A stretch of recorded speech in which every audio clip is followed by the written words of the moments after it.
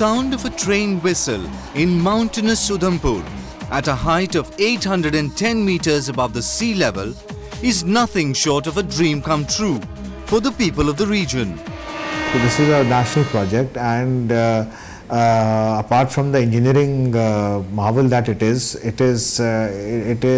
will be expanding the railway network into Jammu and Kashmir. There's a lot of tourism potential which is there, and a lot of tourists are visiting. It will be an all-weather route where people will be able to commute and go, and the goods and services which the railway offers will be available round the year, irrespective of the kind of weather.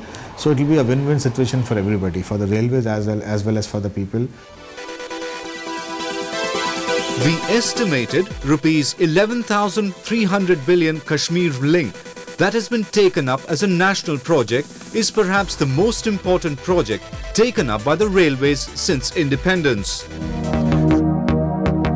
Border Roads Organization, or BRO, has made a remarkable contribution by building roads in hostile weather conditions and difficult terrains. Today, BRO is responsible for construction, improvement and maintenance of all important roads in the valley.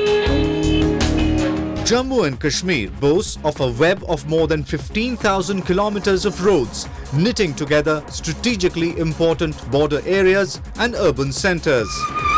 Emphasis is also being given to the development of rural roads, and under the Prime Minister Grameen Sadak Yojana, all the far-flung and remote villages in Jammu and Kashmir will be connected by road by 2009 at the cost of rupees 54,000 million. These changes are also visible in the energy sector. The state has tremendous potential for generating electricity which is yet to be fully exploited. It is estimated that it can generate around 20,000 megawatts through hydroelectric power projects. Jammu and Kashmir, apart from its natural beauty, is also known for its many pilgrimage sites such as Amarnath and Vaishno Devi. The tourism infrastructure in Jammu and Kashmir is up to the mark and is well equipped to cater to the rush of tourists.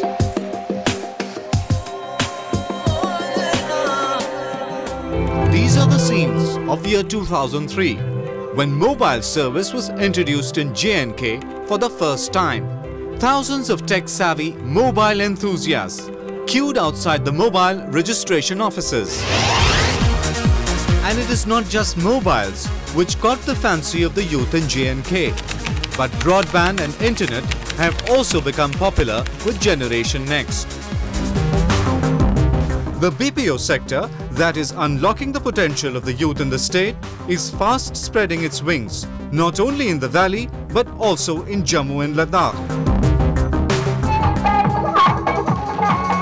The young blood of Kashmir is clearly adapting to the urban lifestyle and are living life the metropolitan way. It's not just reflected in their penchant towards trendy jobs at plush call centers or multinational chains, but their propensity towards trendy modern music, like rock, speaks volumes about this transformation and transition. The advent of call centers and multinational corporations has undoubtedly captured the imagination of the city youth. But joining the armed forces and air force still largely remains the first preference of youth living in the rural and remote areas of Jammu and Kashmir. And to reach out to the youth, both the Indian Army and Air Force regularly organize recruitment camps in the remote and far-flung areas of the state. The response at these camps is overwhelming.